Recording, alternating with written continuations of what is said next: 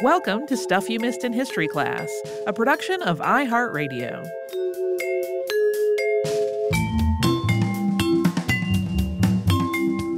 Hello and welcome to the podcast. I'm Tracy V. Wilson. And I'm Holly Fry. Back in 2014, we did an episode on the Brotherhood of Sleeping Car Porters. And one of the key figures in the history of that union was A. Philip Randolph. He has been on my to-do list for his own episode ever since then.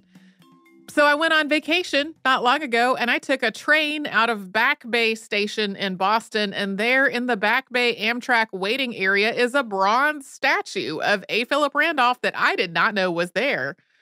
I'd gone through Back Bay before, but not in the Amtrak area. There's also an exhibit over there called Knights of the Rail that's full of information and quotes from oral history interviews that were conducted with retired railroad workers over a period of years, mostly in the mid-late 1980s. So standing there waiting for my train, I was like, well, guess I know what I'm doing when I get back. I love it when that happens. Travel is inspiring. It is. A. Philip Randolph was born Asa Philip Randolph on April 15th, 1889 in Crescent City, Florida. That's just south of Jacksonville. And the family moved to Jacksonville when he was still a toddler. His parents were Elizabeth Robinson and James William Randolph, and his older brother, also named James, had been born in 1887. The elder James Randolph was a minister in the African Methodist Episcopal Church, and he also worked a number of other jobs, including running a tailoring shop out of the family home, one in which he also cleaned, pressed, and dyed clothing. Elizabeth was a skilled seamstress, and she also ran the shop when her husband had to be away from home. Jacksonville was home to a thriving Black neighborhood, including a number of other Black-owned businesses, and there were also some Black people in respected positions within the greater city, including a judge. But when Asa was still very young, white authorities in Jacksonville started making the city more and more racially segregated, and in 1896, the Supreme Court issued its decision in Plessy versus Ferguson that racial segregation was legal under the U.S. Constitution. Asa's parents were really furious as segregation became more and more codified and the Supreme Court decision was announced. And Asa and his brother consequently weren't allowed to ride on segregated streetcars or to use the segregated reading room at the library. It was sort of their way of refusing to participate in this system. This response to segregation in Jacksonville was just a tiny piece of how the family approached things like race and racism. Elizabeth and James raised their sons to be avid readers, proud of who they were, and politically aware. As a family, they regularly read the work of people like Booker T. Washington and W.E.B. Du Bois, and then discussed it together. One work that really influenced Asa when he was still very young was W.E.B. Du Bois's The Souls of Black Folk, a collection of essays published in 1903 that discussed race, racism, racial progress, and obstacles that stood in the way of that progress. The family also studied and talked about the events of the day and people and events from history, especially as they related to concepts like race and class. This was deeply interconnected with James's work in the African Methodist Episcopal Church and the church's outlook on things like race consciousness, liberation, and activism. In that earlier episode we did on the Brotherhood of Sleeping Car Porters, which we also just ran as a Saturday classic, we described A. Philip Randolph as an atheist, and a number of historians and commentators do describe him that way, but there's also some nuance to that. In his adult life, A. Philip Randolph wasn't a member of any church. He generally lived a secular life, and sometimes he was critical of organized religion. In 1973, he signed the Humanist Manifesto II, which described theism as, quote, an unproved and outmoded faith. But at the same time, Asa's father was a devout minister, and Asa was raised in a religious tradition that had, from its very founding, actively resisted racism and discrimination. His outlook, approach, and manner of speaking were all deeply informed by this upbringing. He also absolutely recognized that for a lot of people, their church was not just their spiritual home, it was the center of their social and political life, and he understood how critically important churches were to the work that he went on to do as an activist and an organizer. That work was, of course, still to come at this part of A. Philip Randolph's story, but he was standing up for himself and for other people from a young age. As one example, he and his brother James were both paper boys, and when they went to pick up their papers to sell in the morning, they and the other black paper boys had to wait until last. So no matter how early they got there to get their papers, they made their way out to the street corners to sell them after the best spots had already been taken. James led Asa and the other black paper boys to convince the distributor to hand out the papers on a first-come, first-served basis rather than segregating the distribution by race. At the same time, though, the Randolph family largely kept to themselves, keeping most of their political discussions and activity going within their home and at church and not out in the greater community of Jacksonville. This was during a period that has come to be known as the nadir of American race relations. The post-Civil War Reconstruction had ended, a lot of the progress that had been made toward racial equality had been reversed, and segregation and racist violence were both increasing. While raising his children with a sense of racial pride and self-determination, the elder James Randolph also conducted himself so that he would be seen as likable and respectable without drawing the attention of the police or of white vigilantes. He wanted his children to have a clear sense of their innate worth and pride in their race, but of course, he also wanted to keep them safe. One notable exception, which was a formative moment for the young Asa Randolph, happened after his father heard that a gang of white men was planning to lynch a black man who was being held at the county jail. Asa's father armed himself with a pistol and rallied other black men to do the same. They all went to the jail to stand guard overnight. Asa's mother put out all the lights in the house and sat by the door with a rifle in her lap until James came home the next morning.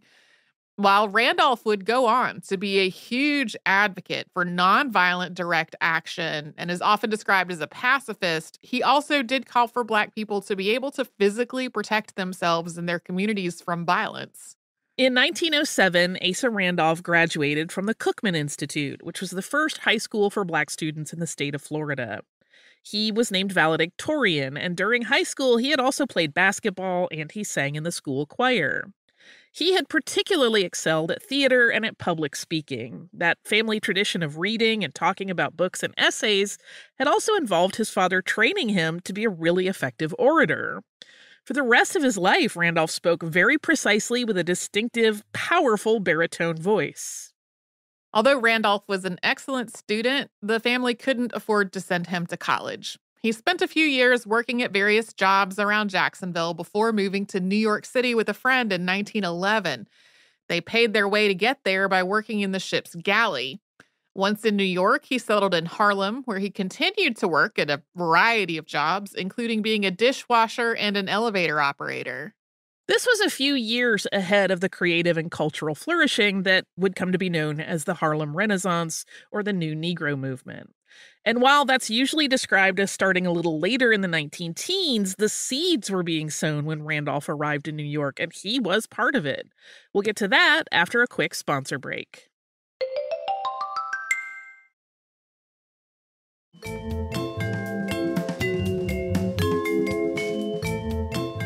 Sometime after moving to Harlem, Asa Randolph started going by A. Philip Randolph, and he started making a name for himself as a soapbox orator.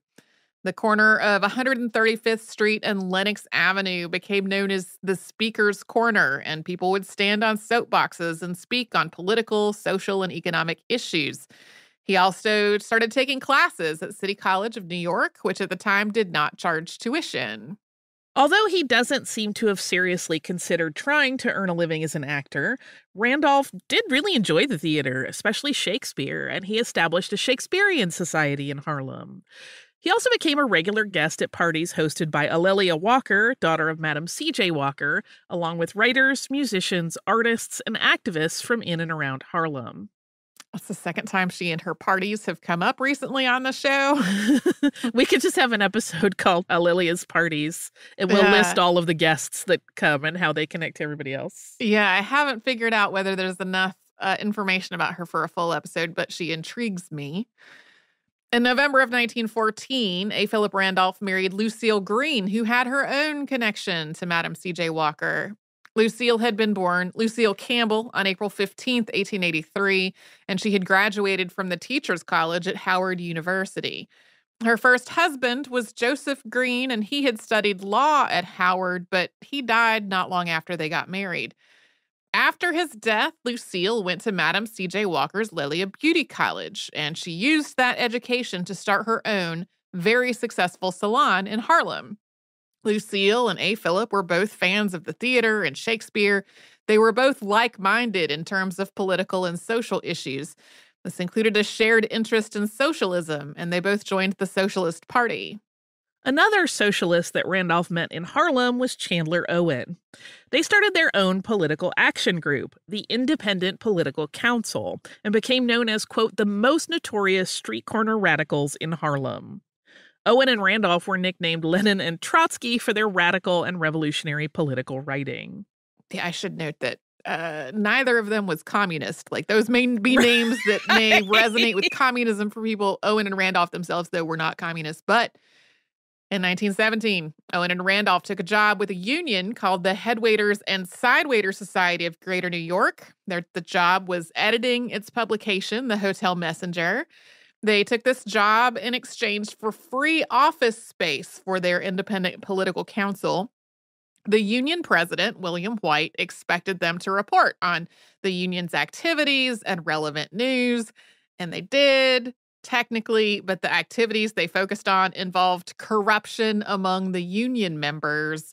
In particular, some of the head waiters were taking advantage of the side waiters and profiting from it. Owen and Randolph were fired, and a few months later they started their own publication, The Messenger, a radical socialist newspaper for Black readers that ran from late 1917 to 1928. It was billed as, quote, the only radical Negro magazine in America, and they printed it at Lucille Randolph's salon. Especially during these years, Randolph's work as an activist was only possible with Lucille's continual support, both her encouragement of his activities and her financial contributions. She was their primary breadwinner well into the 1930s and also funded a lot of his work for years. Yeah, we're not going to talk about her much in this episode, but he would not have had the career and advocacy that he did without her. When the U.S. became involved in World War I, Randolph added anti-war advocacy to his work. In addition to opposing the war, he argued that Black men should not fight on behalf of a government that was not treating them as equal citizens at home. In 1918, he and Owen were both arrested at an anti-war rally in Cleveland, Ohio, and they were charged under the Espionage Act. But a judge dropped those charges, saying that he did not believe the two men were old enough or smart enough to have written the material that they were distributing. Apart from this probably having racist roots in terms of his belief of their intelligence, they were both 29. After World War I was over, Randolph ran for office at a couple of points as part of the Socialist Party ticket, but he was not elected. And he gradually became less active in socialism and the Socialist Party. The U.S. Communist Party was established in 1919 in the wake of the Bolshevik Revolution, and a number of socialists joined it. And while Randolph generally supported the revolutionaries in Russia, he thought communism was undemocratic. Around the same time, he also started to increasingly disagree with activist Marcus Garvey. Randolph and Garvey had met in 1916, not long after Garvey had immigrated to Harlem from Jamaica. While still in Jamaica, Garvey had founded the Universal Negro Improvement Association, which was a fraternal benevolent organization and also a major part of the Back to Africa movement in the early 20th century. Randolph had introduced Garvey to the soapbox scene and at first had really respected Garvey's ideas, calling him, quote, one of the militant Black fighters for social and racial justice. But Randolph's opinion of Garvey started to shift after World War I. Garvey was advocating for the establishment of an independent Black nation in Africa and for Black Americans to move there. But Randolph argued that Black people had the right to be in the U.S. and should have equal civil and economic rights where they were without having to move to another country. In addition to their growing ideological differences, Garvey's actions became increasingly controversial.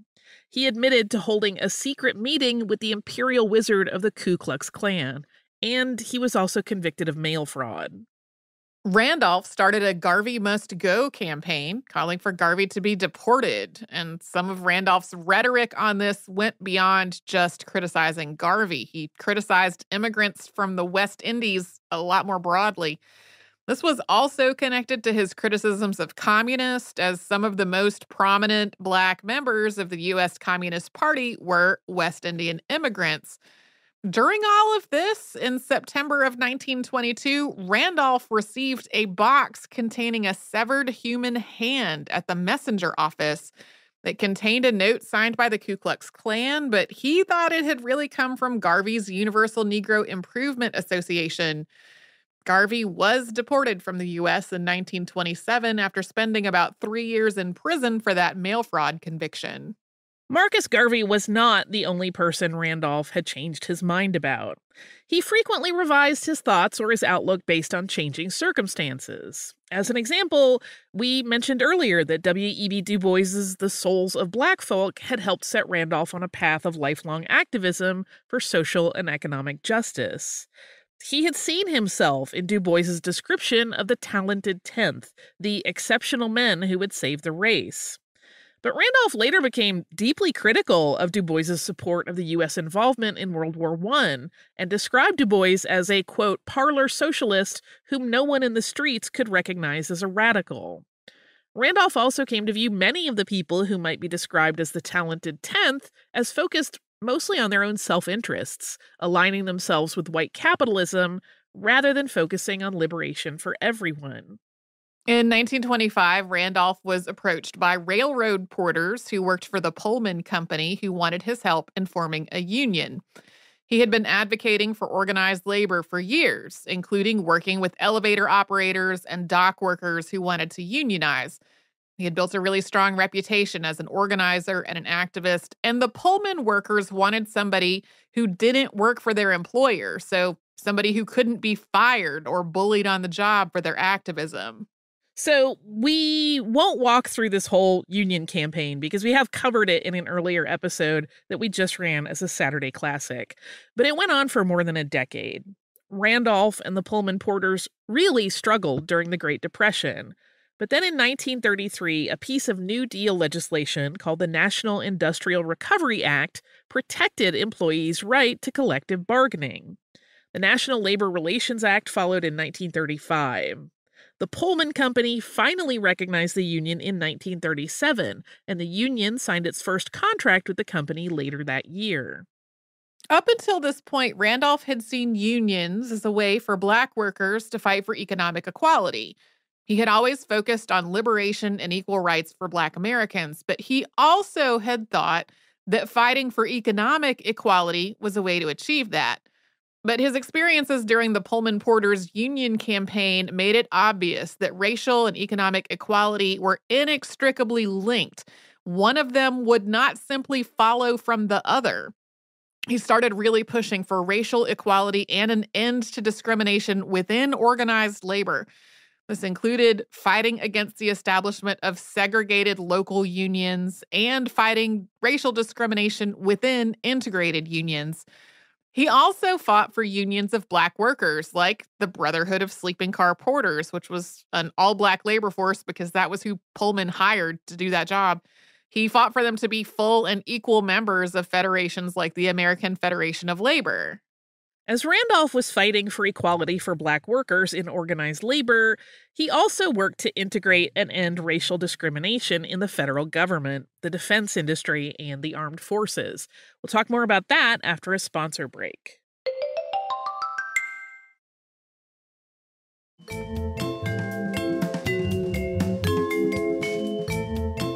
World War II was just beginning as the Brotherhood of Sleeping Car Porters was signing its first contract with the Pullman Company. Japan invaded Manchuria in 1937, and Germany started annexing territory in 1938 before invading Poland on September 1st, 1939. Although the United States did not formally enter the war until after Japan bombed the naval base at Pearl Harbor, Hawaii in December of 1941, the U.S. started offering significant aid to the Allies before that point. That meant that the U.S. government Factories that were producing war material and other employers all needed workers. But Black people were often excluded from civil defense training programs and from wartime jobs, or faced on-the-job discrimination if they were hired.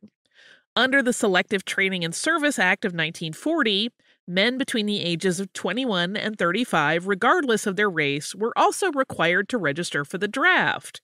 But the military they were being drafted into was racially segregated. Often, all Black military units were assigned to the tasks that were necessary, but were also considered the most menial and degrading. So, A. Philip Randolph started trying to push the government to end this kind of racial discrimination. On September 27th, 1940, he, Walter White of the NAACP, and T. Arnold Hill of the Urban League all met with President Franklin Delano Roosevelt and other government officials. This meeting didn't lead to any kind of meaningful change, so the following January, Randolph launched the March on Washington movement. This movement was focused on direct action, specifically getting thousands of Black people to march on Washington on July 1st of that year to demand equality in the government, wartime industries, and the military. Randolph was inspired by earlier marches that had taken place in the U.S. and elsewhere, including a march on D.C. planned by Jacob Coxey in 1894, which we covered on the show in 2020, and the campaigns of civil disobedience led by Mohandas Gandhi in India. The Pullman Porters were a major part of the March on Washington movement. As we talked about in that earlier episode on them, the Porters became a critical source of information, support, and organizing for civil rights. Their unionizing effort had given them experience in advocacy and organizing, and their jobs took them to cities all around the United States. Randolph described the March on Washington movement as something that could not have happened without them.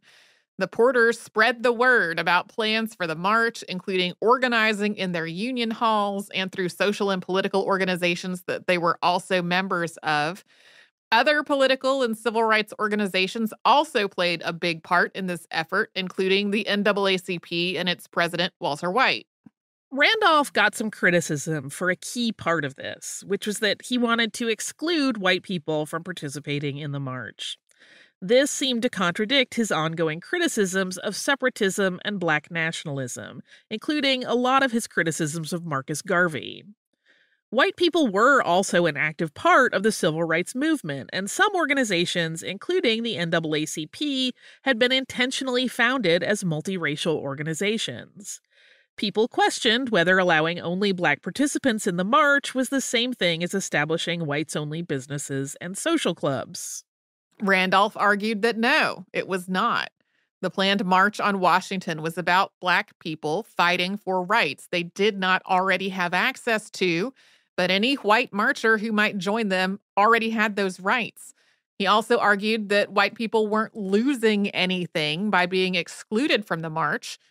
Additionally, he really didn't want this march to be overwhelmed by white activists, especially since some of the white people who were most likely to participate were communists, and Randolph was still deeply against communism and wanted to distance the march from it as much as possible.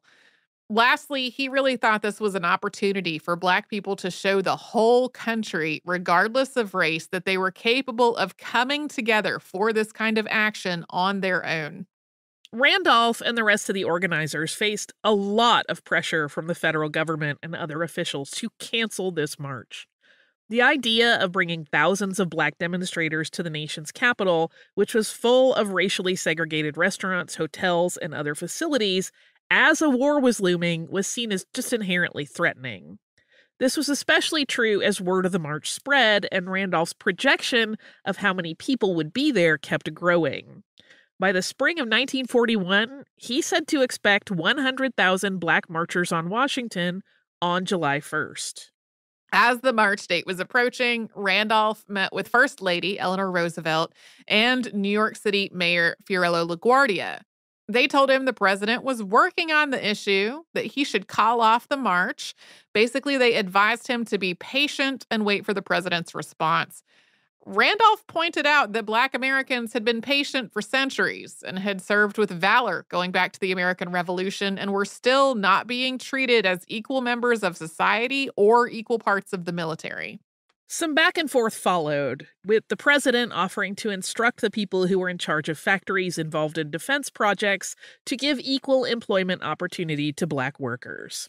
But Randolph insisted this was not enough, that the only thing that would be sufficient was an executive order banning discrimination by the U.S. government and by government contractors. Finally, President Roosevelt issued Executive Order 8802 on June 25th, 1941, just days before the march was scheduled to take place. It read in part, quote, "There shall be no discrimination in the employment of workers in defense industries and in government because of race, creed, color, or national origin." The order also established the Committee on Fair Employment Practice to investigate any violations. In response, Randolph postponed the march, but this effectively meant that it was canceled. And he got some criticism for this as well, including from youth organizer Bayard Rustin, who we covered in a two-part episode in June of 2016. In general, the march's youth organizers did not agree with canceling the march, and they also hadn't been included in the decision to do so. Even though the president had issued an executive order, that executive order didn't meet all of the march's demands, especially the demand to integrate the military. People also just felt like this was a lost opportunity. Walter White of the NAACP supported the decision to cancel the march because he and Randolph both believed that the government was not going to budge on integrating the Army at that point.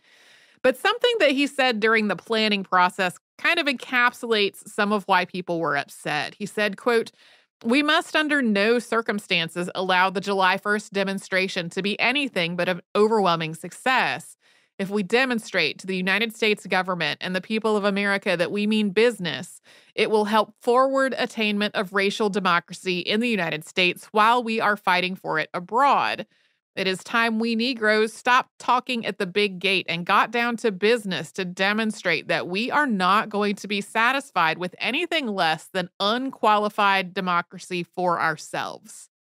After this campaign, the NAACP awarded A. Philip Randolph its Spingarn Medal for Outstanding Achievement. And even though the planned July 1st March on Washington did not take place, the March on Washington movement continued until 1946, coordinating direct action campaigns in other cities around the United States. Even though Randolph thought it best to cancel that 1941 march, he did not stop his calls for the U.S. to desegregate its military.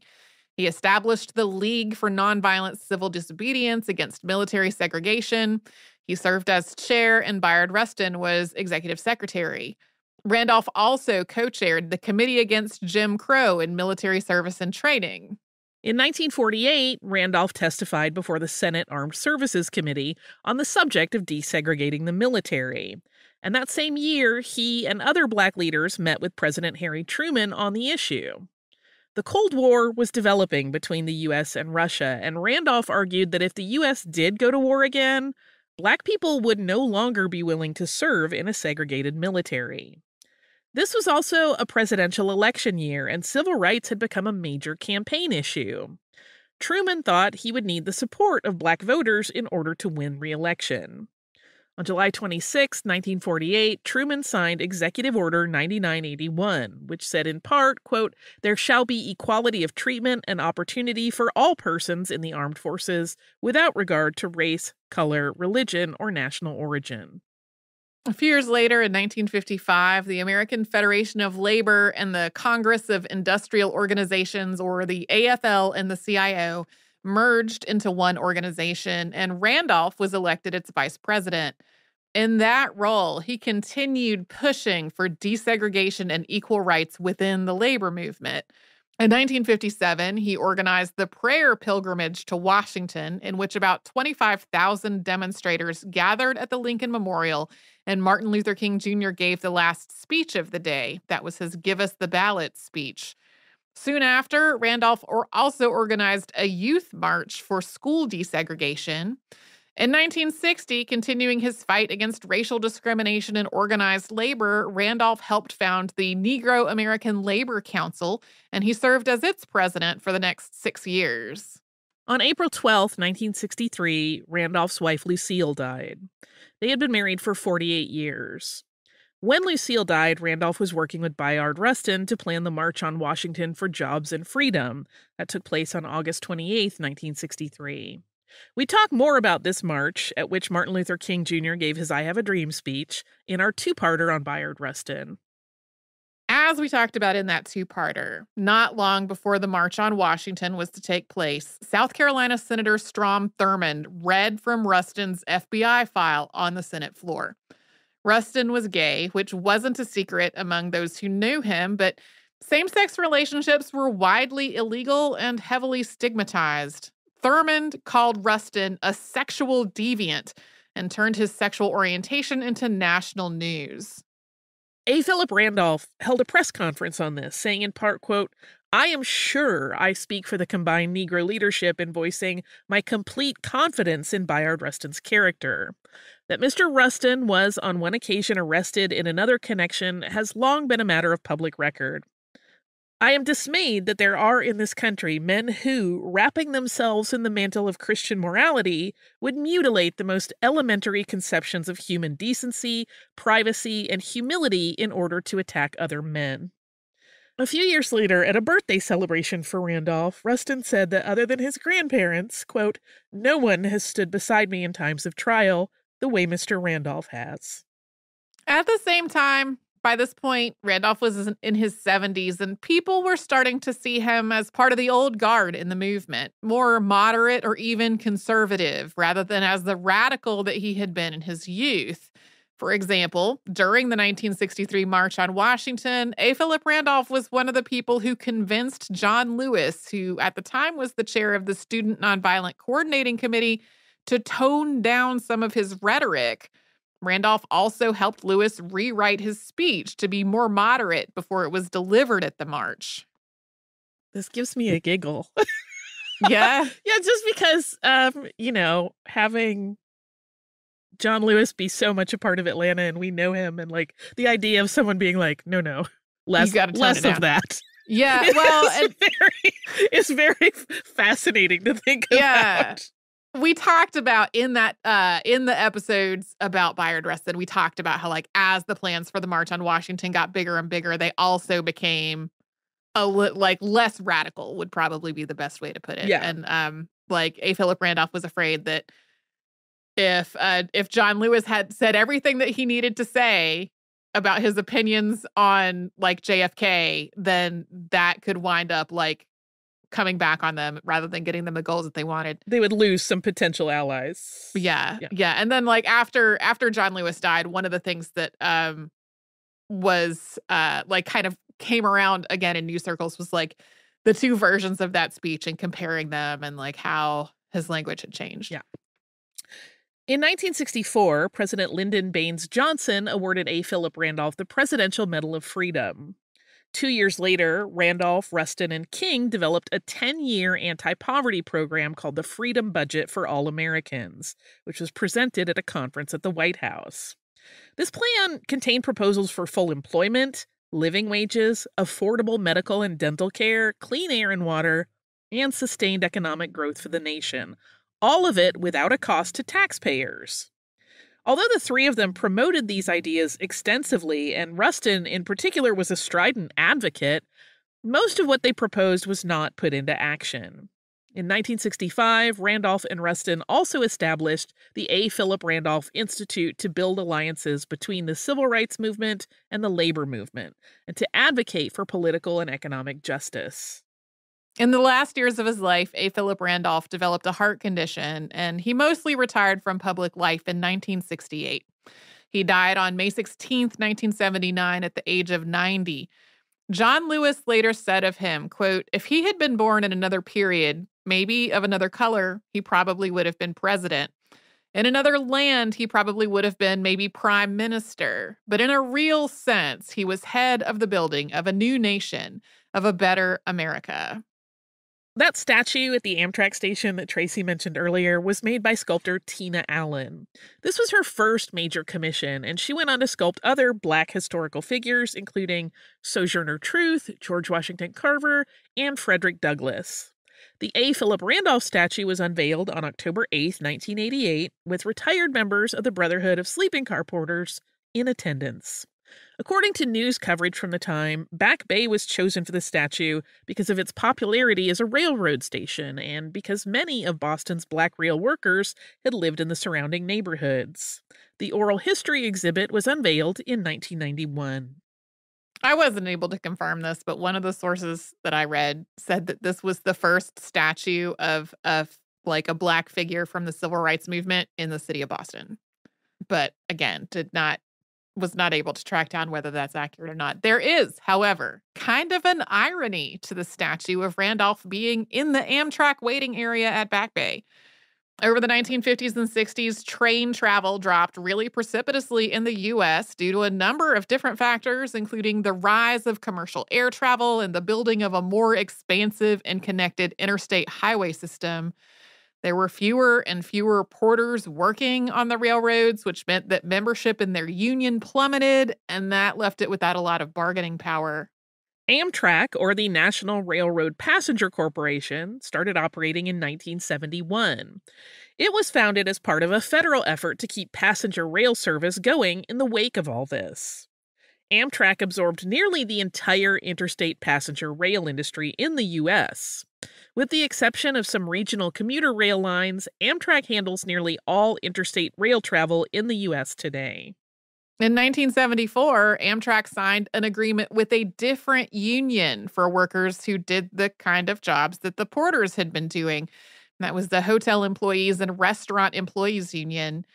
There really wasn't a way for the Brotherhood of Sleeping Car Porters to recover from this, and it merged with the Brotherhood of Railway Clerks in 1978. So if you want to have a statue of A. Philip Randolph in a train station offering interstate passenger service in the United States, it's probably going to be an Amtrak station. Amtrak was also a big part of the eventual end of the union that he was so instrumental in founding. Do you have listener mail for us? I do. I just, I kept my listener mail on my screen today instead of printing it out because it's very picture heavy. And as we have established, I have challenges with printing emails that contain pictures. So this is from Mindy. Mindy's email is titled Hickory Dickory Dock Door. And Mindy wrote, "Hi, Holly and Tracy. I got so excited this afternoon listening to today's episode on Mother Goose. I was in Berlin, Germany in November, and a large part of my time was just wandering around the city. One day, I was wandering around and found this amazing door, which I have no idea what the door is to or why it was this awesome, but it appeared to be a visual representation of the Hickory Dickory Dock poem. I first noticed the cat gargoyle while about half a block away. Then as I got closer, noticed the mouse door handle. The more I looked at it, the more I loved it. I've searched Google a few times to see if I could find out more about this door, but haven't found anything yet. It was nowhere near the most historical thing I found wandering around Berlin, but it was one of the most whimsical. I sure do love to just wander around the city. So I am in favor of everything that has happened in this email so far. So I'm going to describe what is in this picture that is the next thing in the email. There is a cat gargoyle. I'm 99.9% sure it's a cat because this is a very long cat tail, but from some angles, it looks almost like a dog. This is like very stern looking cat gargoyle kind of on the stonework on the facade of this building. And then there is a door that has like the door handle has a little mouse on it as like part of what the door handle is carved to resemble. There's a little cat face looking out of a little window above the door handle with the mouse on it. And then there's like other mice in various poses, like incorporated as part of this like fairly ornate door, considering what doors usually look like today. This email goes on to say, here are my pet tax photos. My cat Peaches is a snuggle bug. My dog Brandy loves everyone. Unfortunately, my cat Dina, who I've sent you pictures of before, recently passed away from kidney failure. She was my constant companion for 13 years, and I miss her bratty, sassy self every single day. Peaches and her emotional support shoes. It's a very, very, very fluffy cat. And having also had a fluffy cat who loved to love on people's shoes, I love this picture. Brandy is a dog who is giving us all some side eye. And then Dina is napping in the sun. It's very cute. Thanks for all your hard work. I definitely appreciate the podcast and the hours and hours I've spent with the two of you over the years. Mindy, Thank you so much, Mindy, for sending this note and these pictures of this amazing door. I also tried to find some more information about this door. It is in Berlin. It is no longer a functioning door. It is like now just sort of part of the building facade. And the building that it is on is the Microsoft office in Berlin. But I could not find any other information about like this door, who carved it, why it looks this way. It's a very cool looking door though. If you Google something like cat and mouse door Berlin, Germany, you might find some pictures of it. So thanks so much, Mindy, for this email and for these pictures, the cat pictures and the door pictures. If you would like to write to us about this or any other podcast, we're at History Podcast from iHeartRadio.com. We're all over social media at Missed in History. That's where you'll find our Facebook, Twitter, Pinterest, and Instagram. And you can subscribe to our show on the iHeartRadio app or wherever else you like to get your podcasts.